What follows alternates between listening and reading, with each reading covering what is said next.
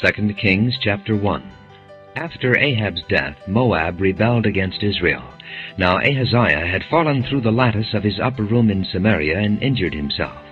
So he sent messengers, saying to them, Go and consult Baal-zebub, the god of Ekron, to see if I will recover from this injury.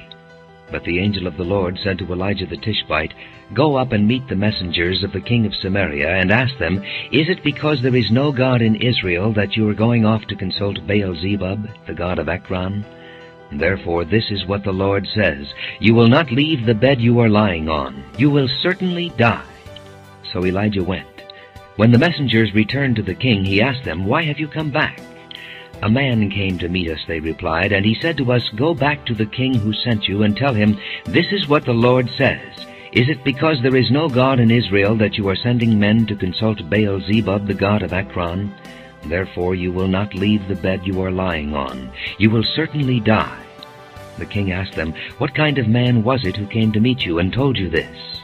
They replied, He was a man with a garment of hair and with a leather belt around his waist. The king said, That was Elijah the Tishbite. Then he sent to Elijah a captain with his company of 50 men. The captain went up to Elijah, who was sitting on the top of a hill, and said to him, Man of God, the king says, Come down. Elijah answered the captain, If I am a man of God, may fire come down from heaven and consume you and your 50 men. Then fire fell from heaven and consumed the captain and his men. At this the king sent to Elijah another captain with his 50 men. The captain said to him, Man of God, this is what the king says, Come down at once. If I am a man of God, Elijah replied, may fire come down from heaven and consume you and your 50 men. Then the fire of God fell from heaven and consumed him and his 50 men.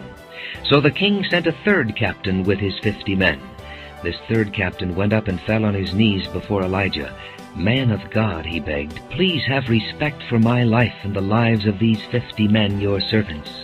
See, fire has fallen from heaven and consumed the first 2 captains and all their men. But now have respect for my life. The angel of the Lord said to Elijah, Go down with him. Do not be afraid of him. So Elijah got up and went down with him to the king. He told the king, This is what the Lord says. Is it because there is no God in Israel for you to consult that you have sent messengers to consult Baal-zebub, the god of Ekron? Because you have done this, you will never leave the bed you are lying on. You will certainly die. So he died according to the word of the Lord that Elijah had spoken. Because Ahaziah had no son, Joram succeeded him as king in the 2nd year of Jehoram, son of Jehoshaphat, king of Judah. As for all the other events of Ahaziah's reign and what he did, are they not written in the book of the annals of the kings of Israel? 2 Kings chapter 2. When the Lord was about to take Elijah up to heaven in a whirlwind, Elijah and Elisha were on their way from Gilgal. Elijah said to Elisha, Stay here, the Lord has sent me to Bethel. But Elisha said, As surely as the Lord lives and as you live, I will not leave you. So they went down to Bethel. The company of the prophets at Bethel came out to Elisha and asked, Do you know that the Lord is going to take your master from you today? Yes, I know, Elisha replied, but do not speak of it. Then Elijah said to him, Stay here, Elisha, the Lord has sent me to Jericho. And he replied, As surely as the Lord lives and as you live, I will not leave you. So they went to Jericho. The company of the prophets at Jericho went up to Elisha and asked him, Do you know that the Lord is going to take your master from you today? Yes, I know, he replied, but do not speak of it. Then Elijah said to him, Stay here.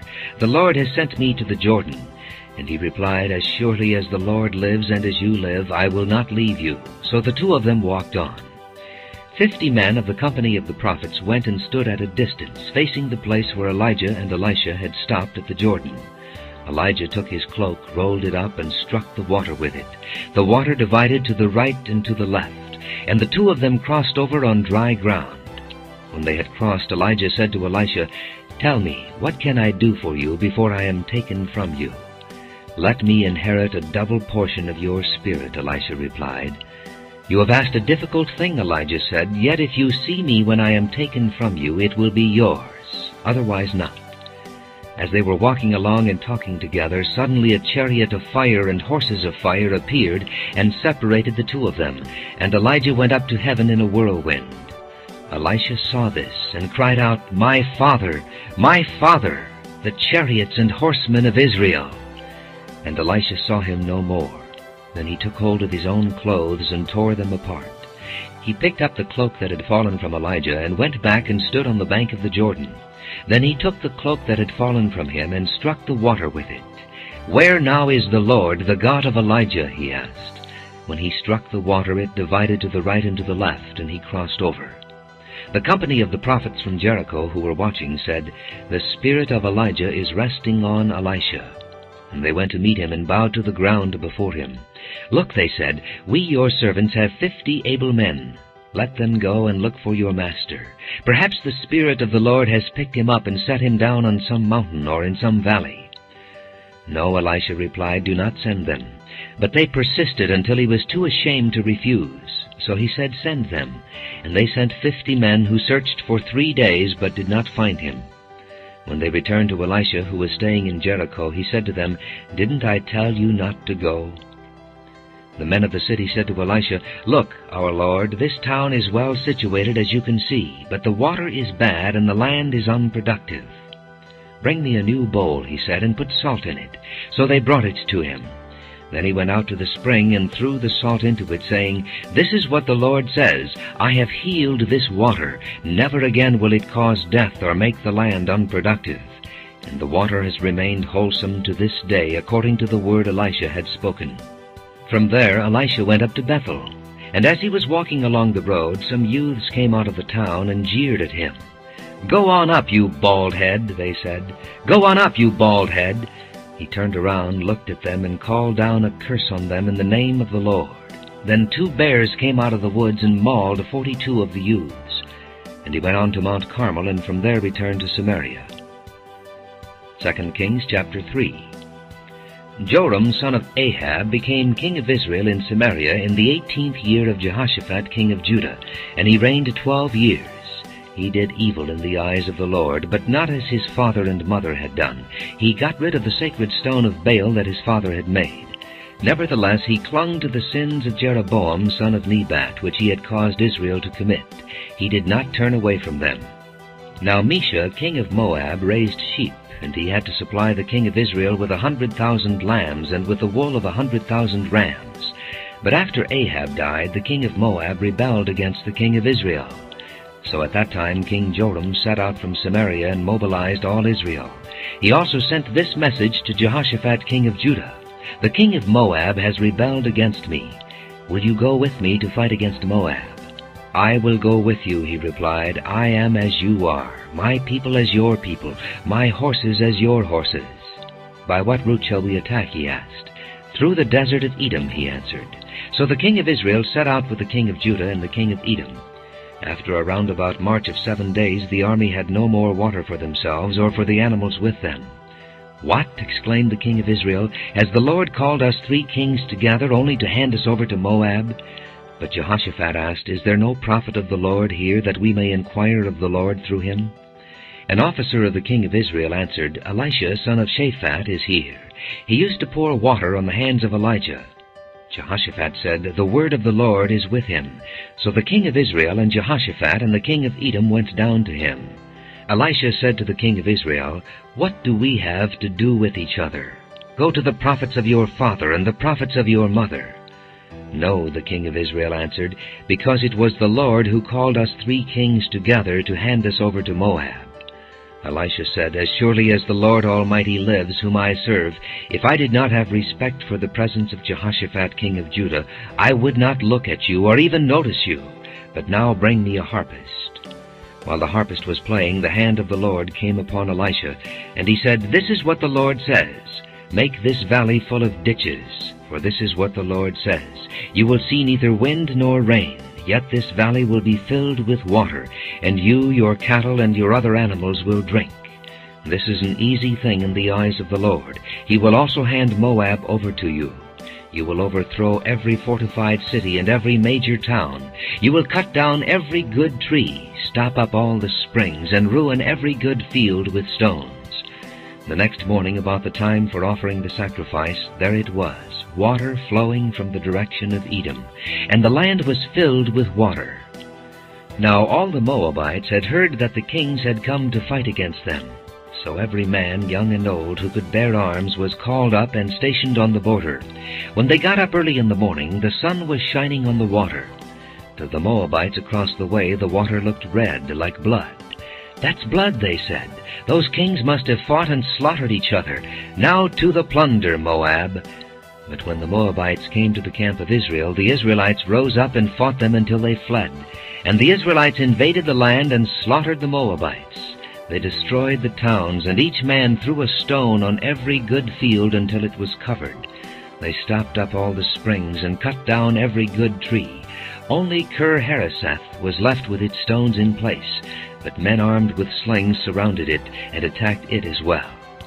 When the king of Moab saw that the battle had gone against him, he took with him 700 swordsmen to break through to the king of Edom, but they failed.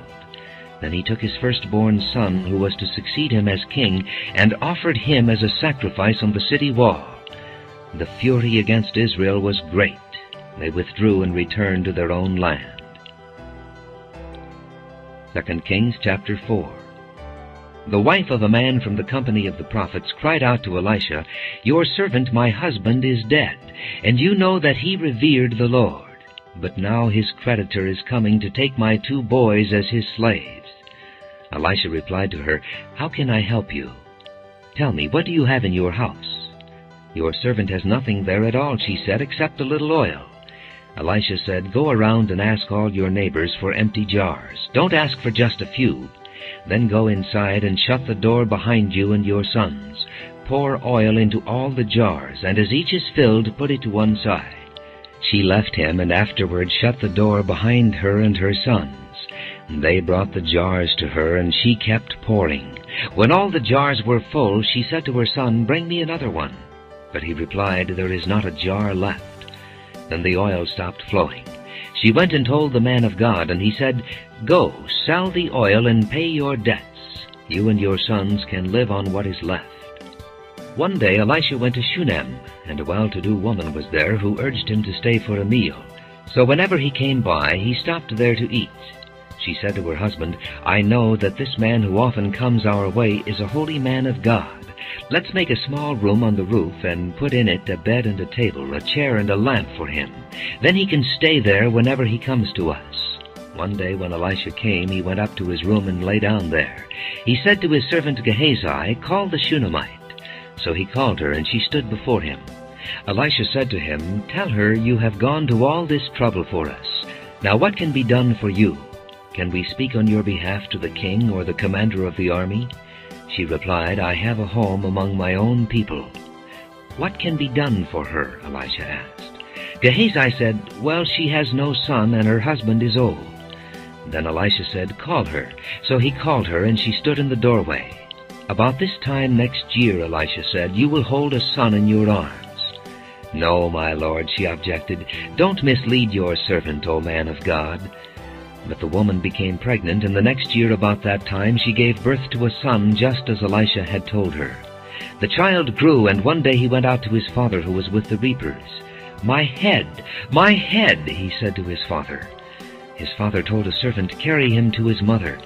After the servant had lifted him up and carried him to his mother, the boy sat on her lap until noon, and then he died. She went up and laid him on the bed of the man of God, then shut the door and went out. She called her husband and said, "Please send me one of the servants and a donkey, so I can go to the man of God quickly and return." "Why go to him today?" he asked. "It's not the new moon or the Sabbath." "It's all right," she said. She saddled the donkey and said to her servant, "Lead on. Don't slow down for me unless I tell you." So she set out and came to the man of God at Mount Carmel. When he saw her in the distance, the man of God said to his servant Gehazi, "Look, there's the Shunammite. Run to meet her and ask her, 'Are you all right? Is your husband all right? Is your child all right?'" "Everything is all right," she said. When she reached the man of God at the mountain, she took hold of his feet. Gehazi came over to push her away, but the man of God said, "Leave her alone. She is in bitter distress, but the Lord has hidden it from me and has not told me why." "Did I ask you for a son, my lord?" she said. "Didn't I tell you, 'Don't raise my hopes'?"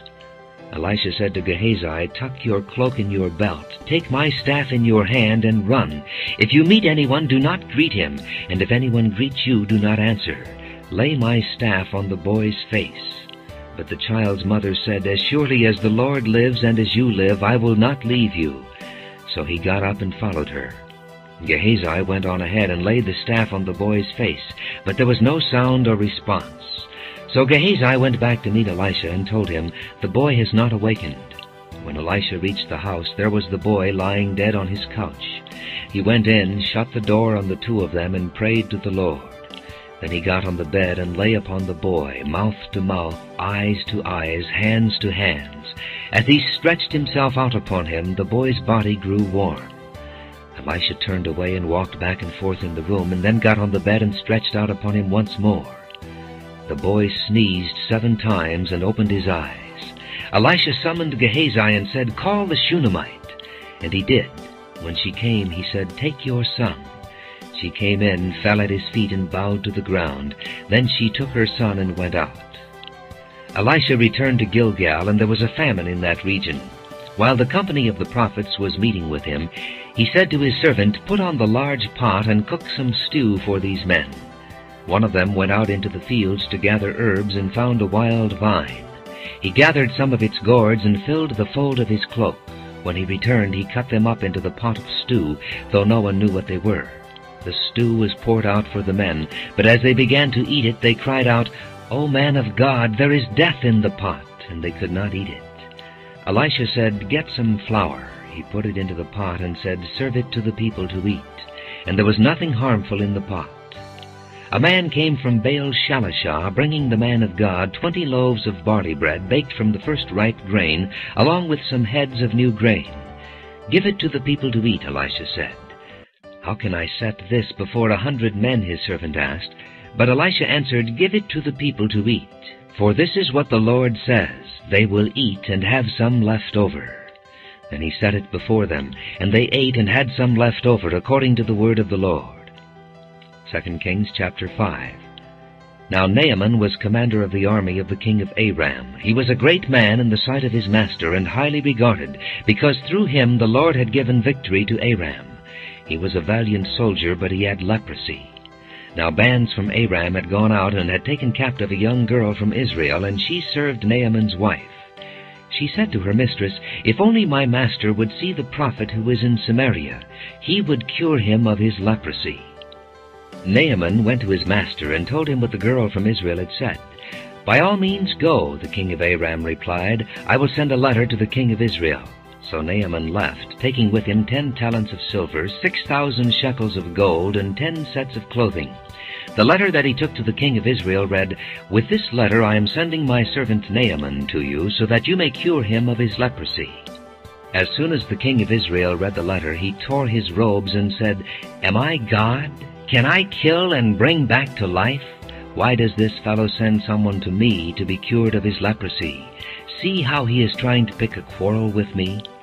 When Elisha the man of God heard that the king of Israel had torn his robes, he sent him this message, "Why have you torn your robes? Have the man come to me, and he will know that there is a prophet in Israel." So Naaman went with his horses and chariots and stopped at the door of Elisha's house. Elisha sent a messenger to say to him, "Go, wash yourself 7 times in the Jordan, and your flesh will be restored, and you will be cleansed." But Naaman went away angry and said, "I thought that he would surely come out to me and stand and call on the name of the Lord his God, wave his hand over the spot, and cure me of my leprosy. Are not Abana and Pharpar, the rivers of Damascus, better than any of the waters of Israel? Couldn't I wash in them and be cleansed?" So he turned and went off in a rage. Naaman's servants went to him and said, "My father, if the prophet had told you to do some great thing, would you not have done it? How much more then when he tells you, 'Wash and be cleansed'?" So he went down and dipped himself in the Jordan 7 times, as the man of God had told him, and his flesh was restored, and became clean like that of a young boy. Then Naaman and all his attendants went back to the man of God. He stood before him and said, "Now I know that there is no God in all the world except in Israel. Please accept now a gift from your servant." The prophet answered, "As surely as the Lord lives whom I serve, I will not accept a thing." And even though Naaman urged him, he refused. "If you will not," said Naaman, "please let me, your servant, be given as much earth as a pair of mules can carry, for your servant will never again make burnt offerings and sacrifices to any other god but the Lord. But may the Lord forgive your servant for this one thing. When my master enters the temple of Rimmon to bow down, and he is leaning on my arm, and I bow there also, when I bow down in the temple of Rimmon, may the Lord forgive your servant for this." "Go in peace," Elisha said. After Naaman had traveled some distance, Gehazi, the servant of Elisha the man of God, said to himself, "My master was too easy on Naaman this Aramean by not accepting from him what he brought. As surely as the Lord lives, I will run after him and get something from him." So Gehazi hurried after Naaman. When Naaman saw him running toward him, he got down from the chariot to meet him. "Is everything all right?" he asked. "Everything is all right," Gehazi answered. "My master sent me to say, 2 young men from the company of the prophets have just come to me from the hill country of Ephraim. Please give them a talent of silver and 2 sets of clothing." "By all means, take 2 talents, said Naaman. He urged Gehazi to accept them, and then tied up the 2 talents of silver in 2 bags with 2 sets of clothing. He gave them to 2 of his servants, and they carried them ahead of Gehazi. When Gehazi came to the hill, he took the things from the servants and put them away in the house. He sent the men away, and they left. Then he went in and stood before his master Elisha. "Where have you been, Gehazi?" Elisha asked. "Your servant didn't go anywhere," Gehazi answered. But Elisha said to him, "Was not my spirit with you when the man got down from his chariot to meet you? Is this the time to take money or to accept clothes, olive groves, vineyards, flocks, herds, or men servants and maidservants? Naaman's leprosy will cling to you and to your descendants forever." Then Gehazi went from Elisha's presence, and he was leprous, as white as snow. 2 Kings chapter 6. The company of the prophets said to Elisha, "Look, the place where we meet with you is too small for us. Let us go to the Jordan, where each of us can get a pole, and let us build a place there for us to live." And he said, "Go." Then one of them said, "Won't you please come with your servants?" "I will," Elisha replied, and he went with them. They went to the Jordan and began to cut down trees. As one of them was cutting down a tree, the iron axe head fell into the water. "Oh, my Lord," he cried out, "it was borrowed." The man of God asked, "Where did it fall?" When he showed him the place, Elisha cut a stick and threw it there, and made the iron float. "Lift it out," he said. Then the man reached out his hand and took it. Now the king of Aram was at war with Israel. After conferring with his officers, he said, "I will set up my camp in such and such a place." The man of God sent word to the king of Israel, "Beware of passing that place, because the Arameans are going down there." So the king of Israel checked on the place indicated by the man of God. Time and again Elisha warned the king so that he was on his guard in such places. This enraged the king of Aram. He summoned his officers and demanded of them, "Will you not tell me which of us is on the side of the king of Israel?" "None of us, my lord the king," said one of his officers. But Elisha the prophet who is in Israel tells the king of Israel the very words you speak in your bedroom. "Go find out where he is," the king ordered, "so I can send men and capture him." The report came back, "He is in Dothan." Then he sent horses and chariots and a strong force there. They went by night and surrounded the city. When the servant of the man of God got up and went out early the next morning, an army with horses and chariots had surrounded the city. "Oh, my lord, what shall we do?" the servant asked. "Don't be afraid," the prophet answered. "Those who are with us are more than those who are with them." And Elisha prayed, "O Lord, open his eyes so he may see." Then the Lord opened the servant's eyes, and he looked and saw the hills full of horses and chariots of fire all around Elisha. As the enemy came down toward him, Elisha prayed to the Lord, "Strike these people with blindness." So he struck them with blindness, as Elisha had asked. Elisha told them, "This is not the road, and this is not the city. Follow me, and I will lead you to the man you are looking for." And he led them to Samaria. After they entered the city, Elisha said, "Lord, open the eyes of these men so they can see." Then the Lord opened their eyes, and they looked, and there they were inside Samaria. When the king of Israel saw them, he asked Elisha, "Shall I kill them, my father? Shall I kill them?" "Do not kill them," he answered. "Would you kill men you have captured with your own sword or bow? Set food and water before them, so that they may eat and drink, and then go back to their master." So he prepared a great feast for them, and after they had finished eating and drinking, he sent them away, and they returned to their master. So the bands from Aram stopped raiding Israel's territory. Sometime later, Ben-Hadad, king of Aram, mobilized his entire army and marched up and laid siege to Samaria. There was a great famine in the city. The siege lasted so long that a donkey's head sold for 80 shekels of silver, and a quarter of a cab of seed pods for 5 shekels. As the king of Israel was passing by on the wall, a woman cried to him, "Help me, my lord the king." The king replied, "If the Lord does not help you, where can I get help for you? From the threshing floor? From the winepress?" Then he asked her, "What's the matter?" She answered, "This woman said to me, 'Give up your son, so we may eat him today, and tomorrow we'll eat my son.' So we cooked my son and ate him. The next day I said to her, 'Give up your son, so we may eat him.' But she had hidden him."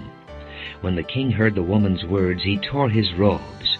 As he went along the wall, the people looked, and there, underneath, he had sackcloth on his body.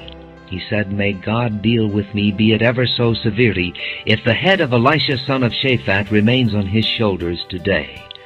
Now Elisha was sitting in his house, and the elders were sitting with him.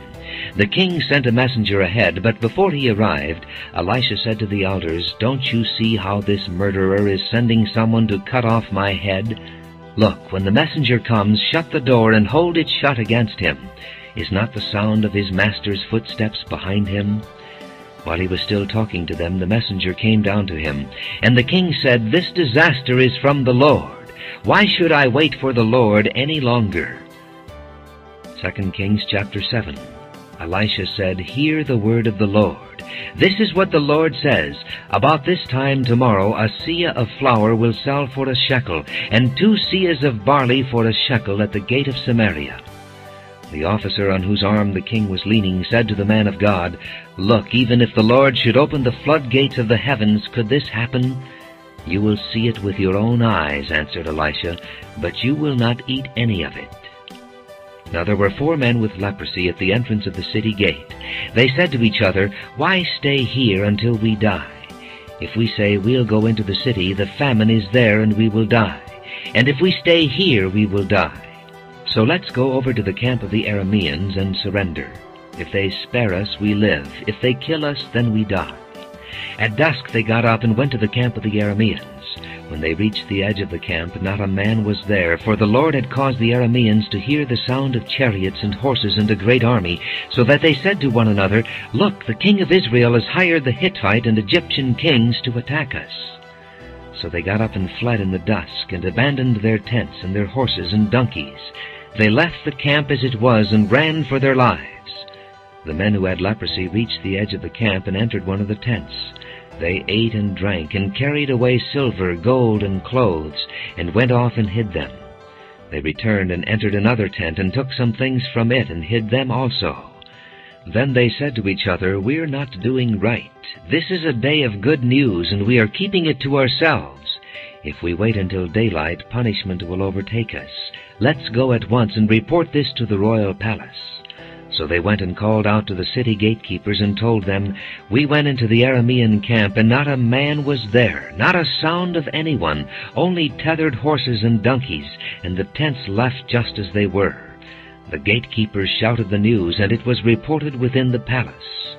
The king got up in the night and said to his officers, "I will tell you what the Arameans have done to us. They know we are starving, so they have left the camp to hide in the countryside, thinking they will surely come out, and then we will take them alive and get into the city." One of his officers answered, "Have some men take 5 of the horses that are left in the city.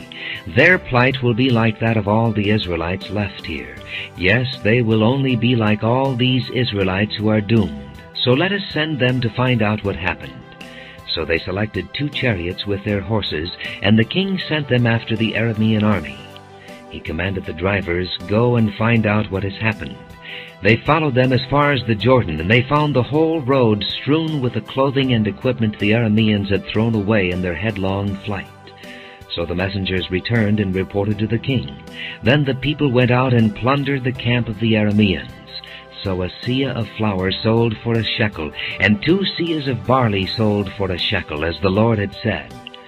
Now the king had put the officer on whose arm he leaned in charge of the gate, and the people trampled him in the gateway, and he died, just as the man of God had foretold when the king came down to his house. It happened as the man of God had said to the king, "About this time tomorrow a seah of flour will sell for a shekel, and 2 seahs of barley for a shekel at the gate of Samaria." The officer had said to the man of God, "Look, even if the Lord should open the floodgates of the heavens, could this happen?" The man of God had replied, "You will see it with your own eyes, but you will not eat any of it." And that is exactly what happened to him, for the people trampled him in the gateway, and he died. 2 Kings chapter 8. Now Elisha had said to the woman whose son he had restored to life, "Go away with your family and stay for a while wherever you can, because the Lord has decreed a famine in the land that will last 7 years." And the woman proceeded to do as the man of God said. She and her family went away and stayed in the land of the Philistines 7 years. At the end of the 7 years she came back from the land of the Philistines and went to the king to beg for her house and land. The king was talking to Gehazi, the servant of the man of God, and had said, "Tell me about all the great things Elisha has done." Just as Gehazi was telling the king how Elisha had restored the dead to life, the woman whose son Elisha had brought back to life came to beg the king for her house and land. Gehazi said, "This is the woman, my lord the king, and this is her son whom Elisha restored to life." The king asked the woman about it, and she told him. Then he assigned an official to her case and said to him, "Give back everything that belonged to her, including all the income from her land from the day she left the country until now." Elisha went to Damascus, and Ben-Hadad, king of Aram, was ill. When the king was told, "The man of God has come all the way up here," he said to Hazael, "Take a gift with you and go to meet the man of God. Consult the Lord through him. Ask him, 'Will I recover from this illness?'" Hazael went to meet Elisha, taking with him as a gift 40 camel loads of all the finest wares of Damascus. He went in and stood before him and said, "Your son Ben-Hadad, king of Aram, has sent me to ask, 'Will I recover from this illness?'" Elisha answered, "Go and say to him, 'You will certainly recover. But the Lord has revealed to me that he will in fact die.'" He stared at him with a fixed gaze until Hazael felt ashamed. Then the man of God began to weep. "Why is my lord weeping?" asked Hazael. "Because I know the harm you will do to the Israelites," he answered. "You will set fire to their fortified places, kill their young men with the sword, dash their little children to the ground, and rip open their pregnant women." Hazael said, "How could your servant, a mere dog, accomplish such a feat?" "The Lord has shown me that you will become king of Aram," answered Elisha. Then Hazael left Elisha and returned to his master. When Ben-Hadad asked, "What did Elisha say to you?" Hazael replied, "He told me that you would certainly recover." But the next day he took a thick cloth, soaked it in water, and spread it over the king's face, so that he died. Then Hazael succeeded him as king. In the 5th year of Joram, son of Ahab, king of Israel, when Jehoshaphat was king of Judah, Jehoram, son of Jehoshaphat, began his reign as king of Judah. He was 32 years old when he became king, and he reigned in Jerusalem 8 years. He walked in the ways of the kings of Israel, as the house of Ahab had done, for he married a daughter of Ahab. He did evil in the eyes of the Lord. Nevertheless, for the sake of his servant David, the Lord was not willing to destroy Judah. He had promised to maintain a lamp for David and his descendants forever. In the time of Jehoram, Edom rebelled against Judah and set up its own king. So Jehoram went to Zair with all his chariots. The Edomites surrounded him and his chariot commanders, but he rose up and broke through by night. His army, however, fled back home. To this day Edom has been in rebellion against Judah. Libnah revolted at the same time. As for the other events of Jehoram's reign and all he did, are they not written in the book of the annals of the kings of Judah? Jehoram rested with his fathers and was buried with them in the city of David. And Ahaziah his son succeeded him as king. In the 12th year of Joram, son of Ahab, king of Israel, Ahaziah, son of Jehoram, king of Judah, began to reign. Ahaziah was 22 years old when he became king, and he reigned in Jerusalem 1 year. His mother's name was Athaliah, a granddaughter of Omri, king of Israel. He walked in the ways of the house of Ahab, and did evil in the eyes of the Lord, as the house of Ahab had done, for he was related by marriage to Ahab's family. Ahaziah went with Joram, son of Ahab, to war against Hazael, king of Aram, at Ramoth-Gilead. The Arameans wounded Joram, so King Joram returned to Jezreel to recover from the wounds the Arameans had inflicted on him at Ramoth in his battle with Hazael, king of Aram. Then Ahaziah, son of Jehoram, king of Judah, went down to Jezreel to see Joram, son of Ahab, because he had been wounded. 2 Kings chapter 9. The prophet Elisha summoned a man from the company of the prophets and said to him, "Tuck your cloak into your belt, take this flask of oil with you, and go to Ramoth-Gilead. When you get there, look for Jehu, son of Jehoshaphat, the son of Nimshi. Go to him, get him away from his companions, and take him into an inner room. Then take the flask and pour the oil on his head and declare, 'This is what the Lord says, I anoint you king over Israel.' Then open the door and run, don't delay." So the young man, the prophet, went to Ramoth-Gilead. When he arrived, he found the army officers sitting together. "I have a message for you, commander," he said. "For which of us?" asked Jehu. "For you, commander," he replied. Jehu got up and went into the house. Then the prophet poured the oil on Jehu's head and declared, "This is what the Lord, the God of Israel, says, I anoint you king over the Lord's people Israel.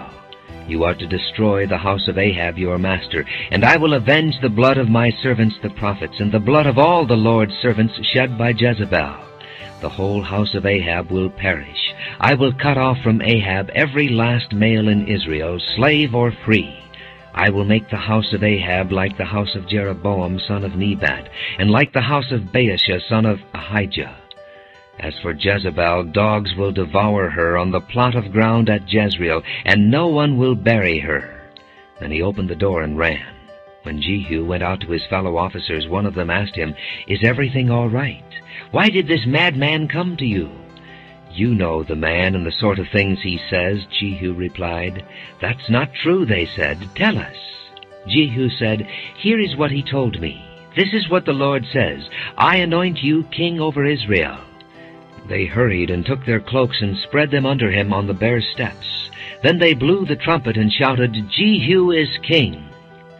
So Jehu, son of Jehoshaphat, the son of Nimshi, conspired against Joram. Now Joram and all Israel had been defending Ramoth-Gilead against Hazael, king of Aram. But King Joram had returned to Jezreel to recover from the wounds the Arameans had inflicted on him in the battle with Hazael, king of Aram. Jehu said, "If this is the way you feel, don't let anyone slip out of the city to go and tell the news in Jezreel." Then he got into his chariot and rode to Jezreel, because Joram was resting there, and Ahaziah, king of Judah, had gone down to see him. When the lookout standing on the tower in Jezreel saw Jehu's troops approaching, he called out, "I see some troops coming." "Get a horseman," Joram ordered. "Send him to meet them and ask, 'Do you come in peace?'" The horseman rode off to meet Jehu and said, "This is what the king says, 'Do you come in peace?'" "What do you have to do with peace?" Jehu replied. "Fall in behind me." The lookout reported, "The messenger has reached them, but he isn't coming back." So the king sent out a second horseman.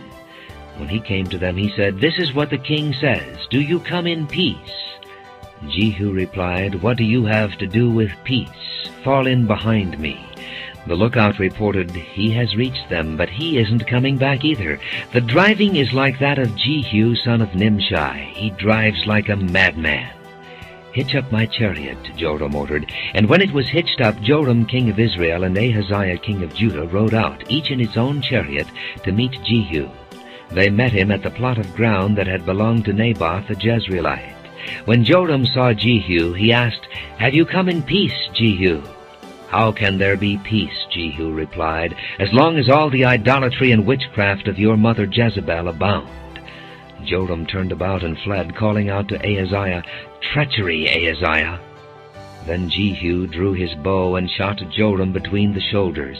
The arrow pierced his heart, and he slumped down in his chariot. Jehu said to Bidkar, his chariot officer, "Pick him up and throw him on the field that belonged to Naboth the Jezreelite. Remember how you and I were riding together in chariots behind Ahab his father, when the Lord made this prophecy about him. Yesterday I saw the blood of Naboth and the blood of his sons, declares the Lord, and I will surely make you pay for it on this plot of ground, declares the Lord. Now then, pick him up and throw him on that plot in accordance with the word of the Lord." When Ahaziah, king of Judah, saw what had happened, he fled up the road to Beth-Hagan. Jehu chased him, shouting, "Kill him too!" They wounded him in his chariot on the way up to Gur near Ibleam, but he escaped to Megiddo and died there. His servants took him by chariot to Jerusalem and buried him with his fathers in his tomb in the city of David. In the 11th year of Joram son of Ahab, Ahaziah had become king of Judah. Then Jehu went to Jezreel. When Jezebel heard about it, she painted her eyes, arranged her hair, and looked out of a window. As Jehu entered the gate, she asked, "Have you come in peace, Zimri, you murderer of your master?" He looked up at the window and called out, "Who is on my side? Who?" 2 or 3 eunuchs looked down at him. "Throw her down," Jehu said. So they threw her down, and some of her blood spattered the wall and the horses as they trampled her underfoot. Jehu went in and ate and drank. "Take care of that cursed woman," he said, "and bury her, for she was a king's daughter." But when they went out to bury her, they found nothing except her skull, her feet, and her hands. They went back and told Jehu, who said, "This is the word of the Lord that he spoke through his servant Elijah the Tishbite. On the plot of ground at Jezreel, dogs will devour Jezebel's flesh. Jezebel's body will be like refuse on the ground in the plot at Jezreel, so that no one will be able to say, 'This is Jezebel.'" 2 Kings chapter 10. Now there were in Samaria 70 sons of the house of Ahab. So Jehu wrote letters and sent them to Samaria, to the officials of Jezreel, to the elders, and to the guardians of Ahab's children. He said, "As soon as this letter reaches you, since your master's sons are with you, and you have chariots and horses, a fortified city and weapons, choose the best and most worthy of your master's sons, and set him on his father's throne. Then fight for your master's house." But they were terrified and said, "If 2 kings could not resist him, how can we?"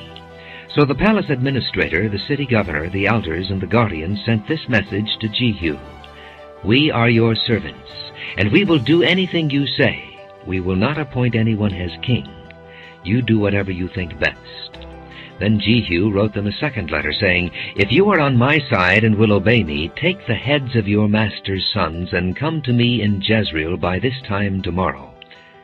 Now the royal princes, 70 of them, were with the leading men of the city, who were rearing them. When the letter arrived, these men took the princes and slaughtered all 70 of them. They put their heads in baskets and sent them to Jehu in Jezreel. When the messenger arrived, he told Jehu, "They have brought the heads of the princes." Then Jehu ordered, "Put them in 2 piles at the entrance of the city gate until morning." The next morning Jehu went out. He stood before all the people and said, "You are innocent. It was I who conspired against my master and killed him. But who killed all these? Know then that not a word the Lord has spoken against the house of Ahab will fail. The Lord has done what he promised through his servant Elijah."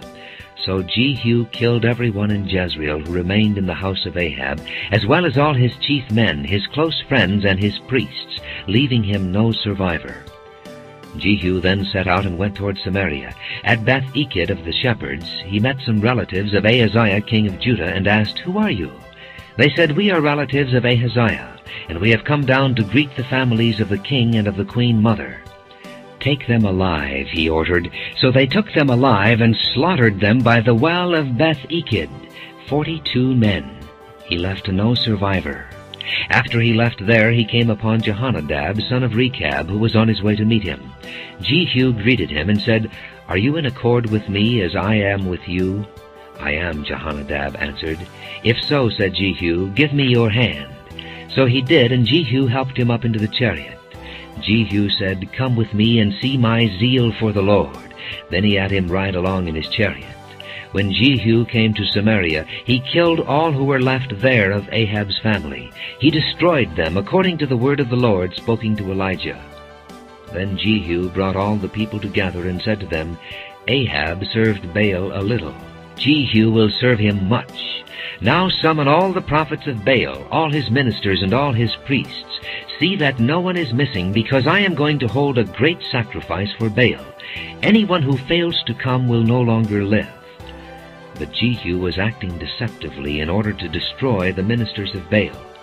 Jehu said, "Call an assembly in honor of Baal." So they proclaimed it. Then he sent word throughout Israel, and all the ministers of Baal came. Not one stayed away. They crowded into the temple of Baal until it was full from one end to the other. And Jehu said to the keeper of the wardrobe, "Bring robes for all the ministers of Baal." So he brought out robes for them. Then Jehu and Jehonadab, son of Rechab, went into the temple of Baal. Jehu said to the ministers of Baal, "Look around and see that no servants of the Lord are here with you, only ministers of Baal." So they went in to make sacrifices and burnt offerings. Now Jehu had posted 80 men outside with this warning, "If one of you lets any of the men I am placing in your hands escape, it will be your life for his life." As soon as Jehu had finished making the burnt offering, he ordered the guards and officers, "Go in and kill them. Let no one escape." So they cut them down with the sword. The guards and officers threw the bodies out and then entered the inner shrine of the temple of Baal. They brought the sacred stone out of the temple of Baal and burned it. They demolished the sacred stone of Baal and tore down the temple of Baal, and people have used it for a latrine to this day. So Jehu destroyed Baal worship in Israel. However, he did not turn away from the sins of Jeroboam son of Nebat, which he had caused Israel to commit, the worship of the golden calves at Bethel and Dan. The Lord said to Jehu, "Because you have done well in accomplishing what is right in my eyes, and have done to the house of Ahab all I had in mind to do, your descendants will sit on the throne of Israel to the 4th generation." Yet Jehu was not careful to keep the law of the Lord, the God of Israel, with all his heart. He did not turn away from the sins of Jeroboam, which he had caused Israel to commit. In those days the Lord began to reduce the size of Israel. Hazael overpowered the Israelites throughout their territory east of the Jordan in all the land of Gilead, the region of Gad, Reuben, and Manasseh, from Aroer by the Arnon Gorge through Gilead to Bashan. As for the other events of Jehu's reign, all he did and all his achievements, are they not written in the book of the annals of the kings of Israel? Jehu rested with his fathers and was buried in Samaria, and Jehoahaz his son succeeded him as king. The time that Jehu reigned over Israel in Samaria was 28 years. 2 Kings chapter 11. When Athaliah, the mother of Ahaziah, saw that her son was dead, she proceeded to destroy the whole royal family. But Jehosheba, the daughter of King Jehoram and sister of Ahaziah, took Joash, son of Ahaziah, and stole him away from among the royal princes who were about to be murdered. She put him and his nurse in a bedroom to hide him from Athaliah. So he was not killed. He remained hidden with his nurse at the temple of the Lord for 6 years while Athaliah ruled the land. In the 7th year Jehoiada sent for the commanders of units of 100, the Keretes and the guards, and had them brought to him at the temple of the Lord. He made a covenant with them and put them under oath at the temple of the Lord. Then he showed them the king's son. He commanded them, saying, "This is what you are to do. You who are in the 3 companies that are going on duty on the Sabbath, a third of you guarding the royal palace, a third at the Sur gate, and a third at the gate behind the guard, who take turns guarding the temple, and you who are in the other 2 companies that normally go off Sabbath duty, are all to guard the temple for the king. Station yourselves around the king, each man with his weapon in his hand. Anyone who approaches your ranks must be put to death. Stay close to the king wherever he goes." The commanders of units of 100 did just as Jehoiada the priest ordered. Each one took his men, those who were going on duty on the Sabbath, and those who were going off duty, and came to Jehoiada the priest. Then he gave the commanders the spears and shields that had belonged to King David and that were in the temple of the Lord. The guards, each with his weapon in his hand, stationed themselves around the king, near the altar and the temple, from the south side to the north side of the temple. Jehoiada brought out the king's son and put the crown on him. He presented him with a copy of the covenant and proclaimed him king. They anointed him, and the people clapped their hands and shouted, "Long live the king!"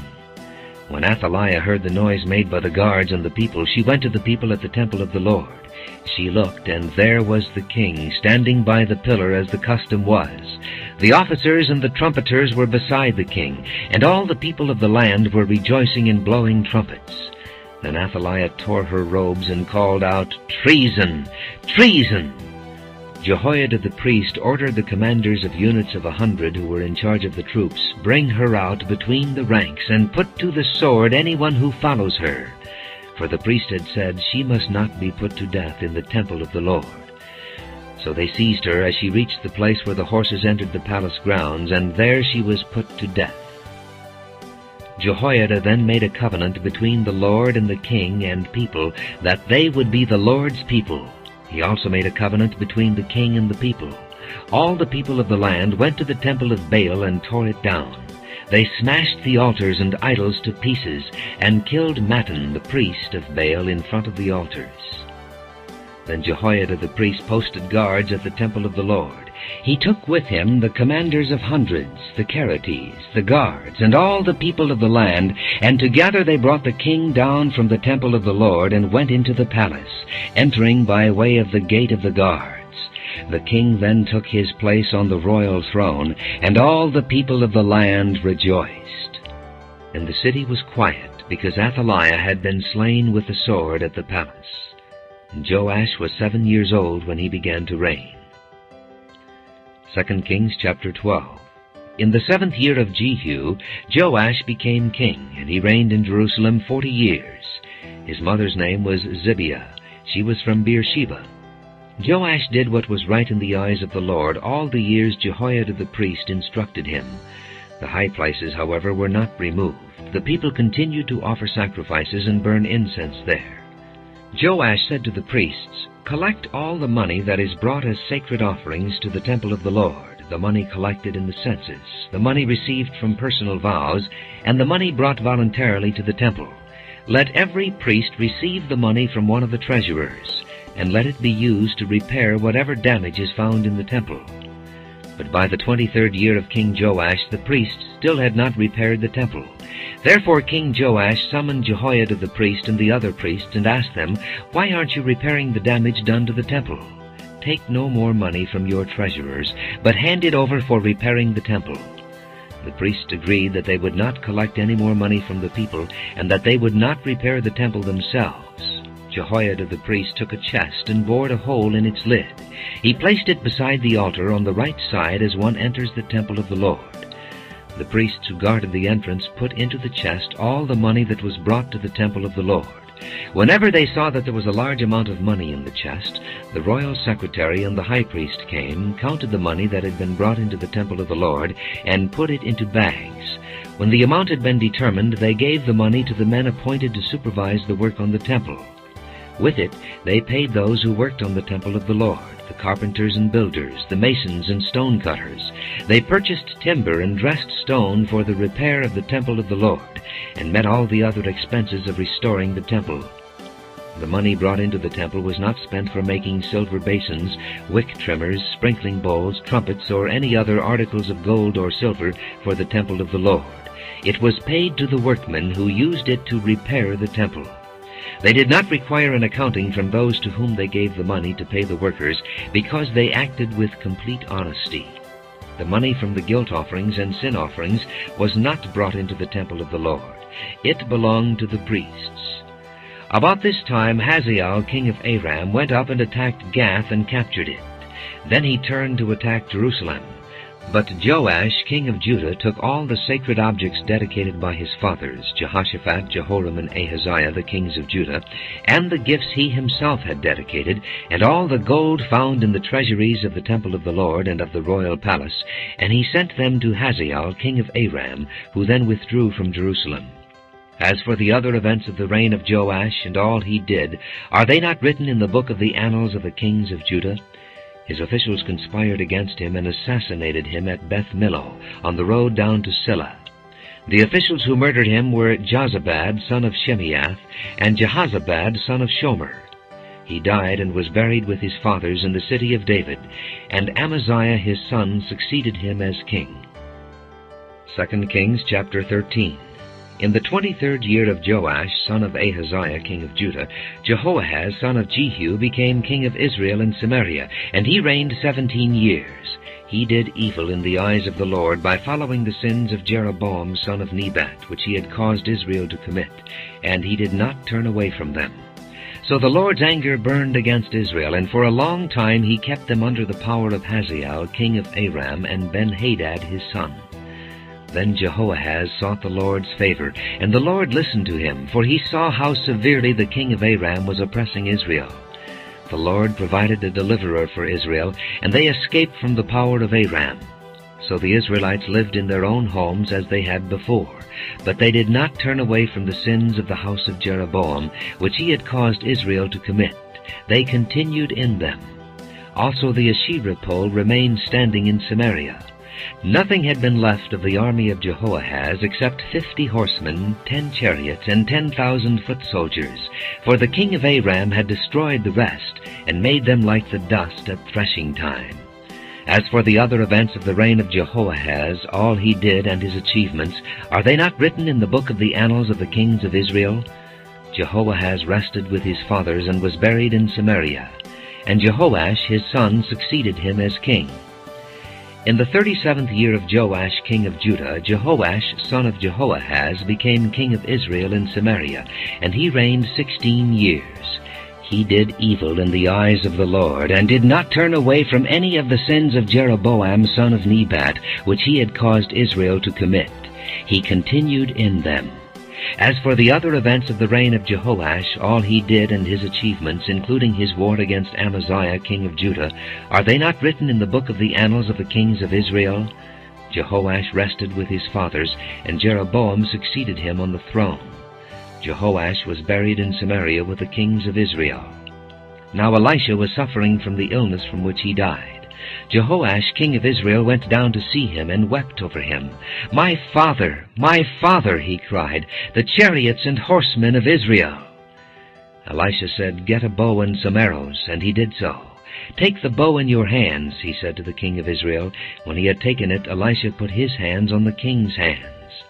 "Open the east window," he said, and he opened it. "Shoot," Elisha said, and he shot. "The Lord's arrow of victory, the arrow of victory over Aram," Elisha declared. "You will completely destroy the Arameans at Aphek." Then he said, "Take the arrows," and the king took them. Elisha told him, "Strike the ground." He struck it 3 times and stopped. The man of God was angry with him and said, "You should have struck the ground 5 or 6 times. Then you would have defeated Aram and completely destroyed it. But now you will defeat it only 3 times. Elisha died and was buried. Now Moabite raiders used to enter the country every spring. Once while some Israelites were burying a man, suddenly they saw a band of raiders. So they threw the man's body into Elisha's tomb. When the body touched Elisha's bones, the man came to life and stood up on his feet. Hazael, king of Aram, oppressed Israel throughout the reign of Jehoahaz. But the Lord was gracious to them and had compassion and showed concern for them because of his covenant with Abraham, Isaac, and Jacob. To this day he has been unwilling to destroy them or banish them from his presence. Hazael, king of Aram, died, and Ben-Hadad his son succeeded him as king. Then Jehoash, son of Jehoahaz, recaptured from Ben-Hadad, son of Hazael, the towns he had taken in battle from his father Jehoahaz. 3 times Jehoash defeated him, and so he recovered the Israelite towns. 2 Kings chapter 14. In the 2nd year of Jehoash, son of Jehoahaz, king of Israel, Amaziah, son of Joash, king of Judah, began to reign. He was 25 years old when he became king, and he reigned in Jerusalem 29 years. His mother's name was Jehoaddan. She was from Jerusalem. He did what was right in the eyes of the Lord, but not as his father David had done. In everything he followed the example of his father Joash. The high places, however, were not removed. The people continued to offer sacrifices and burn incense there. After the kingdom was firmly in his grasp, he executed the officials who had murdered his father the king. Yet he did not put the sons of the assassins to death, in accordance with what is written in the book of the law of Moses, where the Lord commanded, "Fathers shall not be put to death for their children, nor children put to death for their fathers. Each is to die for his own sins." He was the one who defeated 10,000 Edomites in the Valley of Salt, and captured Selah in battle, calling it Joktheel, the name it has to this day. Then Amaziah sent messengers to Jehoash, son of Jehoahaz, the son of Jehu, king of Israel, with the challenge, "Come, meet me face to face."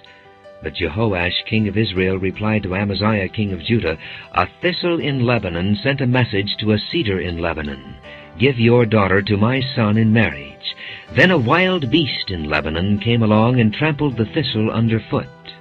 You have indeed defeated Edom, and now you are arrogant. Glory in your victory, but stay at home. Why ask for trouble and cause your own downfall and that of Judah also?"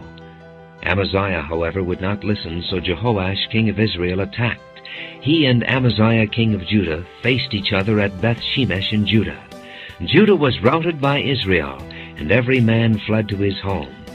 Jehoash, king of Israel, captured Amaziah, king of Judah, the son of Joash, the son of Ahaziah, at Beth-shemesh.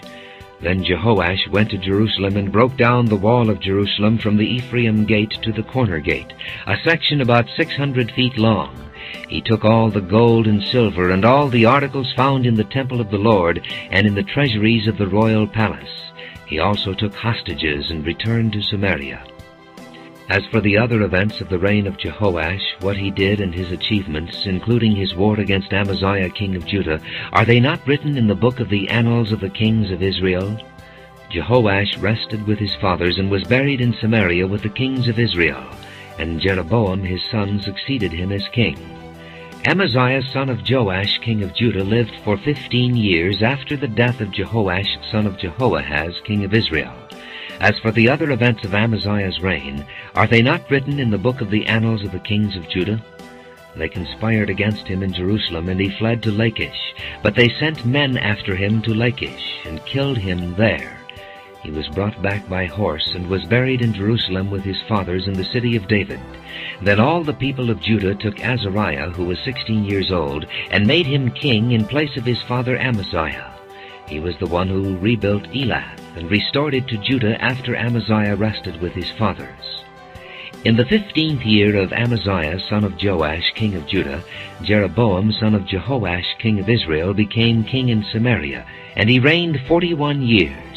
He did evil in the eyes of the Lord, and did not turn away from any of the sins of Jeroboam, son of Nebat, which he had caused Israel to commit. He was the one who restored the boundaries of Israel from Lebo-Hamath to the sea of the Arabah, in accordance with the word of the Lord, the God of Israel, spoken through his servant Jonah, son of Amittai, the prophet from Gath-Hepher. The Lord had seen how bitterly everyone in Israel, whether slave or free, was suffering. There was no one to help them. And since the Lord had not said he would blot out the name of Israel from under heaven, he saved them by the hand of Jeroboam, son of Jehoash. As for the other events of Jeroboam's reign, all he did, and his military achievements, including how he recovered for Israel both Damascus and Hamath, which had belonged to Yadi, are they not written in the book of the annals of the kings of Israel? Jeroboam rested with his fathers, the kings of Israel, and Zechariah his son succeeded him as king. 2 Kings chapter 15. In the 27th year of Jeroboam, king of Israel, Azariah, son of Amaziah, king of Judah, began to reign. He was 16 years old when he became king, and he reigned in Jerusalem 52 years. His mother's name was Jecholiah. She was from Jerusalem. He did what was right in the eyes of the Lord, just as his father Amaziah had done. The high places, however, were not removed. The people continued to offer sacrifices and burn incense there. The Lord afflicted the king with leprosy until the day he died, and he lived in a separate house. Jotham, the king's son, had charge of the palace and governed the people of the land. As for the other events of Azariah's reign and all he did, are they not written in the book of the annals of the kings of Judah? Azariah rested with his fathers and was buried near them in the city of David, and Jotham his son succeeded him as king. In the 38th year of Azariah king of Judah, Zechariah son of Jeroboam became king of Israel in Samaria, and he reigned 6 months. He did evil in the eyes of the Lord, as his fathers had done. He did not turn away from the sins of Jeroboam son of Nebat, which he had caused Israel to commit. Shallum son of Jabesh conspired against Zechariah. he attacked him in front of the people, assassinated him, and succeeded him as king. The other events of Zechariah's reign are written in the book of the annals of the kings of Israel. So the word of the Lord spoken to Jehu was fulfilled. Your descendants will sit on the throne of Israel to the 4th generation. Shallum, son of Jabesh, became king in the 39th year of Uzziah, king of Judah, and he reigned in Samaria 1 month. Then Menahem, son of Gadai, went from Tirzah up to Samaria. He attacked Shallum, son of Jabesh, in Samaria, assassinated him, and succeeded him as king.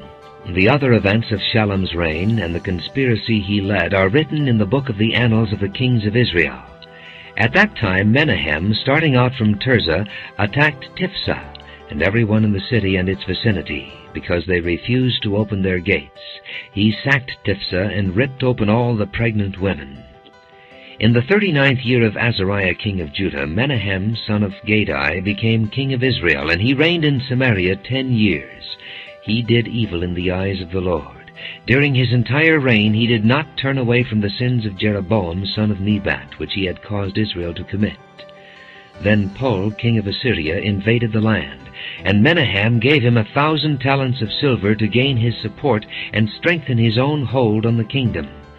Menahem exacted this money from Israel. Every wealthy man had to contribute 50 shekels of silver to be given to the king of Assyria. So the king of Assyria withdrew and stayed in the land no longer. As for the other events of Menahem's reign and all he did, are they not written in the book of the annals of the kings of Israel? Menahem rested with his fathers, and Pekahiah his son succeeded him as king. In the 50th year of Azariah king of Judah, Pekahiah son of Menahem became king of Israel in Samaria, and he reigned 2 years. Pekahiah did evil in the eyes of the Lord. He did not turn away from the sins of Jeroboam son of Nebat, which he had caused Israel to commit. One of his chief officers, Pekah son of Remaliah, conspired against him. Taking 50 men of Gilead with him, he assassinated Pekahiah, along with Argob and Uriah, in the citadel of the royal palace at Samaria. So Pekah killed Pekahiah and succeeded him as king. The other events of Pekahiah's reign and all he did are written in the book of the annals of the kings of Israel. In the 52nd year of Azariah king of Judah, Pekah son of Remaliah became king of Israel in Samaria, and he reigned 20 years. He did evil in the eyes of the Lord. He did not turn away from the sins of Jeroboam son of Nebat, which he had caused Israel to commit. In the time of Pekah king of Israel, Tiglath-Pileser king of Assyria came and took Ijon, Abel-Beth-Maachah, Janoah, Kedesh, and Hazor. He took Gilead and Galilee, including all the land of Naphtali, and deported the people to Assyria. Then Hoshea son of Elah conspired against Pekah son of Remaliah. He attacked and assassinated him, and then succeeded him as king in the 20th year of Jotham son of Uzziah. As for the other events of Pekah's reign and all he did, are they not written in the book of the annals of the kings of Israel? In the 2nd year of Pekah son of Remaliah king of Israel, Jotham son of Uzziah king of Judah began to reign. He was 25 years old when he became king, and he reigned in Jerusalem 16 years. His mother's name was Jerusha, daughter of Zadok. He did what was right in the eyes of the Lord, just as his father Uzziah had done. The high places, however, were not removed. The people continued to offer sacrifices and burn incense there. Jotham rebuilt the upper gate of the temple of the Lord. As for the other events of Jotham's reign and what he did, are they not written in the book of the annals of the kings of Judah? In those days the Lord began to send Rezin king of Aram and Pekah son of Remaliah against Judah. Jotham rested with his fathers and was buried with them in the city of David, the city of his father. And Ahaz his son succeeded him as king. 2 Kings chapter 16. In the 17th year of Pekah son of Remaliah, Ahaz son of Jotham king of Judah began to reign. Ahaz was 20 years old when he became king, and he reigned in Jerusalem 16 years. Unlike David his father, he did not do what was right in the eyes of the Lord his God. He walked in the ways of the kings of Israel, and even sacrificed his son in the fire, following the detestable ways of the nations the Lord had driven out before the Israelites. He offered sacrifices and burned incense at the high places, on the hilltops, and under every spreading tree. Then Rezin, king of Aram, and Pekah son of Remaliah, king of Israel, marched up to fight against Jerusalem, and besieged Ahaz, but they could not overpower him. At that time Rezin, king of Aram, recovered Elath for Aram by driving out the men of Judah. Edomites then moved into Elath and have lived there to this day. Ahaz sent messengers to say to Tiglath-Pileser, king of Assyria, "I am your servant and vassal. Come up and save me out of the hand of the king of Aram and of the king of Israel who were attacking me." And Ahaz took the silver and gold found in the temple of the Lord and in the treasuries of the royal palace, and sent it as a gift to the king of Assyria. The king of Assyria complied by attacking Damascus and capturing it. He deported its inhabitants to Kir and put Rezin to death. Then King Ahaz went to Damascus to meet Tiglath-Pileser, king of Assyria. He saw an altar in Damascus and sent to Uriah the priest a sketch of the altar with detailed plans for its construction. So Uriah the priest built an altar in accordance with all the plans that King Ahaz had sent from Damascus, and finished it before King Ahaz returned. When the king came back from Damascus and saw the altar, he approached it and presented offerings on it. He offered up his burnt offering and grain offering, poured out his drink offering, and sprinkled the blood of his fellowship offerings on the altar. The bronze altar that stood before the Lord he brought from the front of the temple, from between the new altar and the temple of the Lord, and put it on the north side of the new altar.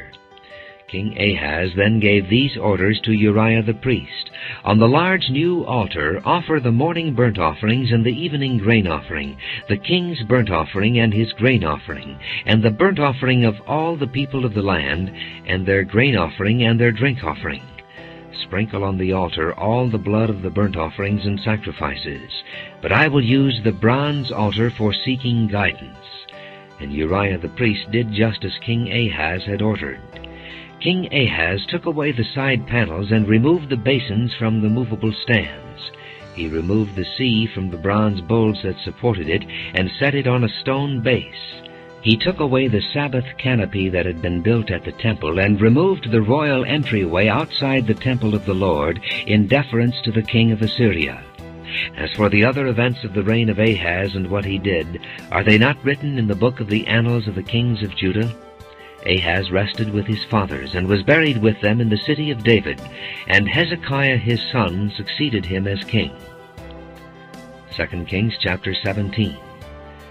In the 12th year of Ahaz king of Judah, Hoshea son of Elah became king of Israel in Samaria, and he reigned 9 years. He did evil in the eyes of the Lord, but not like the kings of Israel who preceded him. Shalmaneser, king of Assyria, came up to attack Hoshea, who had been Shalmaneser's vassal and had paid him tribute. But the king of Assyria discovered that Hoshea was a traitor, for he had sent envoys to So, king of Egypt, and he no longer paid tribute to the king of Assyria, as he had done year by year. Therefore Shalmaneser seized him and put him in prison. The king of Assyria invaded the entire land, marched against Samaria, and laid siege to it for 3 years. In the 9th year of Hoshea, the king of Assyria captured Samaria and deported the Israelites to Assyria. He settled them in Halah, in Gozan on the Habor River, and in the towns of the Medes.